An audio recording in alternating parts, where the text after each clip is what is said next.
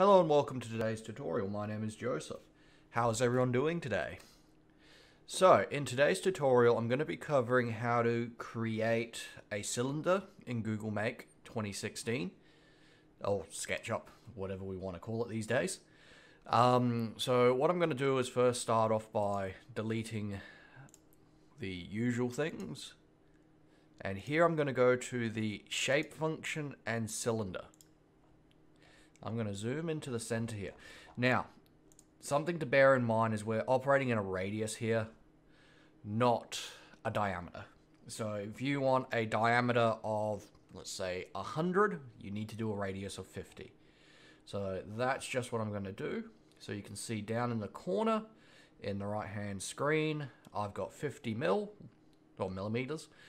And that is going to be a diameter from point to point of 100. So there's two ways we can make a cylinder. I'm going to show you both ways. So the first thing I'm going to actually really quickly do is I'm going to click once,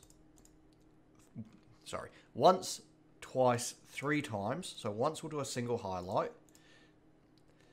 and twice or 3 times we'll do a full highlight. I'm then just going to use the control key. So I'm just going to show you that again. So I'm going to highlight the whole object, use my mover, click on my circle, and you'll see I get a little plus icon to let me duplicate. So I'm just duplicating the item, and I'm just going to move it away so I can show you both methods. Okay, so the first method is we're going to use the arrow keys again from what we learned. So I'm going to click on the pencil tool, and I'm going to find an endpoint here. I'm going to click on the endpoint. As you can see, it's a little green, and I'm going to move it in the blue axis. So as you can see, it turns blue. Or if I'm unsure, I can hit the up arrow and I'll move it up. And I'm going to make this 100 mil high, like so. So now what I'm going to do is rinse and repeat. So I'm going to click on each of the endpoints. I'm going to hit the up arrow and I'm just going to click and drag. And I can do this pretty quickly by just rinsing and repeating each step. Now, one of the things you may find is when you do this particular method on shapes, especially cylinders, if you don't get a finished surface up the top there, what it means is the surface itself isn't actually even. So each of these points, so each of these lateral points I create may not necessarily be even. And I'll show you that as well.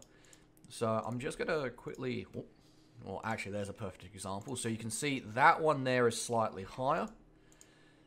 And in principle, when I finish creating this shape, we shouldn't actually get a top vertices because Google SketchUp won't know what to do with this shape here. So we need to tell it what to do with that shape. So if I do this, and as you can see, it's not super difficult. You do need to be just a tad bit mindful. And ironically, let me just double check some measurements. Not beautiful. Okay, so you can see I didn't get a vertices. If I come back in here though, and redraw a line, so you'll see now that I've redrawn a line, I get this little black kind of indicator, which is now set to the height I want. And as you can see, I now get a vertices.